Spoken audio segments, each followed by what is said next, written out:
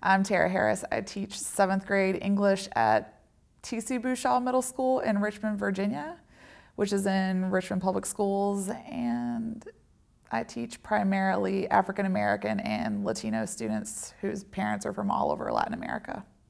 I had the privilege of taking Joe Roach's seminar, Over the Rainbow, and my unit is about narrative plot structures, which doesn't sound exciting, but it is to me.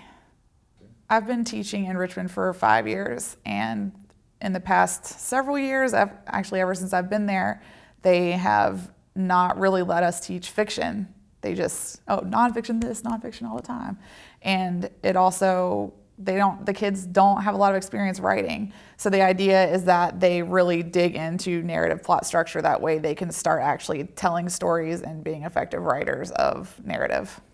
First, we start with the story of Goldilocks and the Three Bears, and we do a plot diagram, which they are used to already because they refer to it as the roller coaster. But as we all know, it is more involved than that, and I get them really to dig into every single bit of plot, like elements and functions and everything, and they get pretty irritated, but it's effective.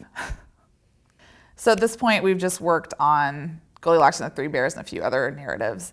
Ideally, by the end of the 9 weeks, which is creeping up, so it's probably going to go past that, they're going to actually write their own stories. So the end result is that they're going to have really great narratives based on these already existing narratives, because they can switch out the details of the story, and as long as the same events are there, they can have their completely individual stories based on their own ideas and their own imaginations. So the idea is to get them to tap into their imagination so they can make an old story new again.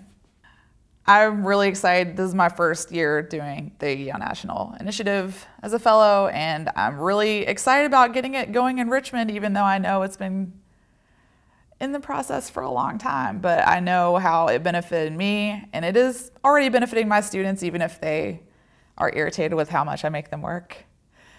But, you know, our PDs I don't get to choose my path. So here I get to choose what I want to do, and then I can actually drive my unit where I know I need to go, instead of the PDs that we are forced to go to that don't benefit me whatsoever. So having the opportunity to do the intensive with Joe this summer was just an amazing experience. It was awesome to get to work with other teachers and to be treated like an academic and a professional again.